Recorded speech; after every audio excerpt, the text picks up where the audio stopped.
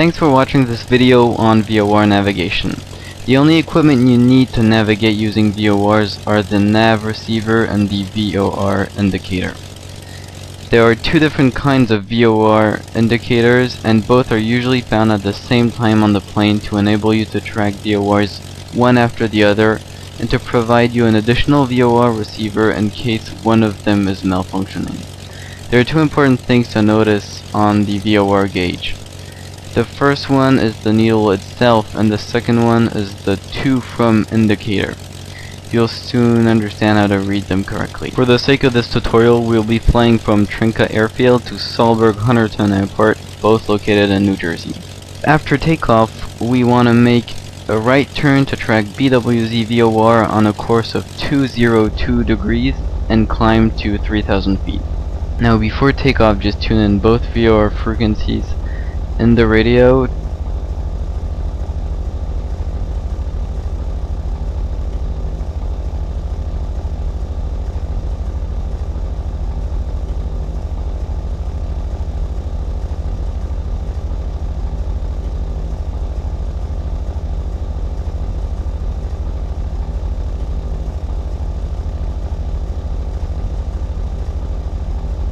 Turn the VOR1 OBS to 202 degrees and the VOR2 OBS to 176 degrees.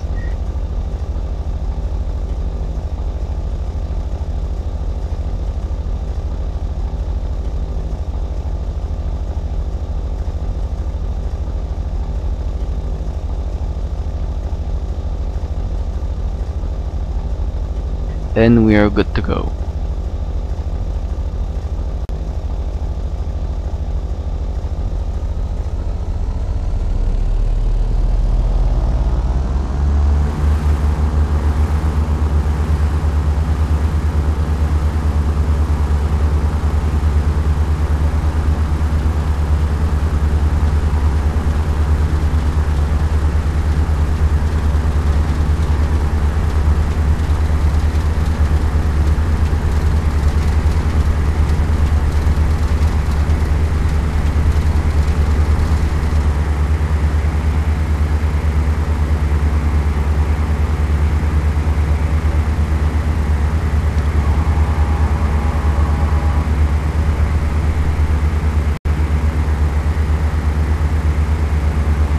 We are now making a right turn heading 202 degrees to track BWZ VOR.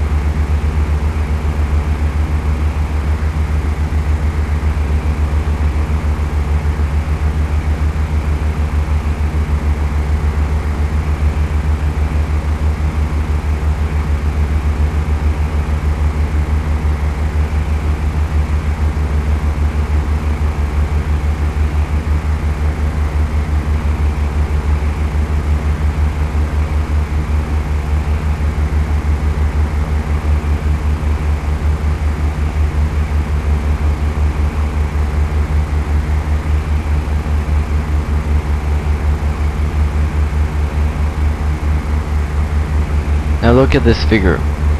The bottom right picture shows you that if you're on course, the first VOR indicator's needle will be a perfect arrow and the second VOR's needle will be vertical.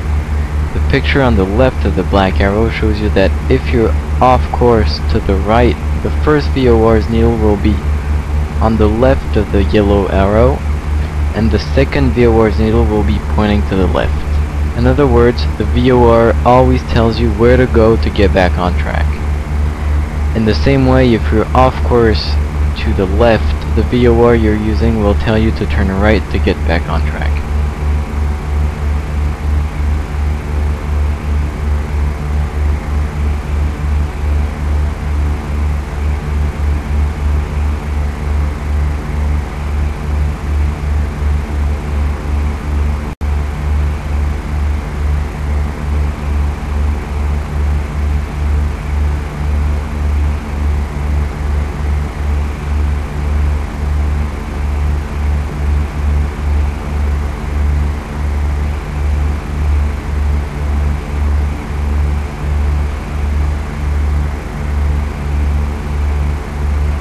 We'll soon be passing over BWZ VOR and turning left, heading 176 degrees.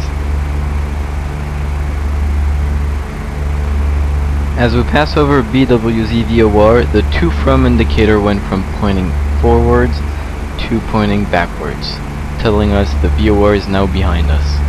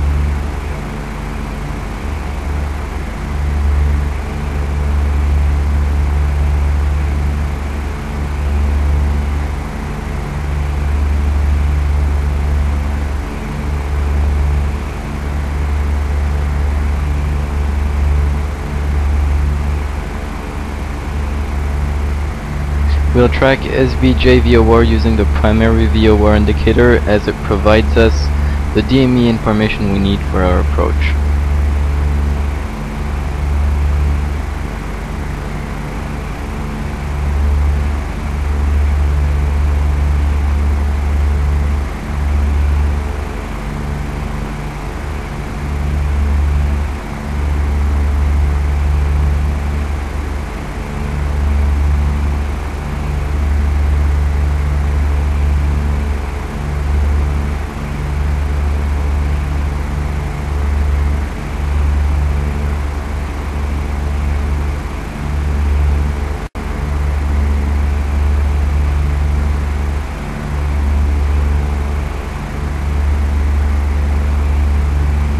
Reaching SBJ VOR, turning right heading 196 degrees and descending to 2000 feet.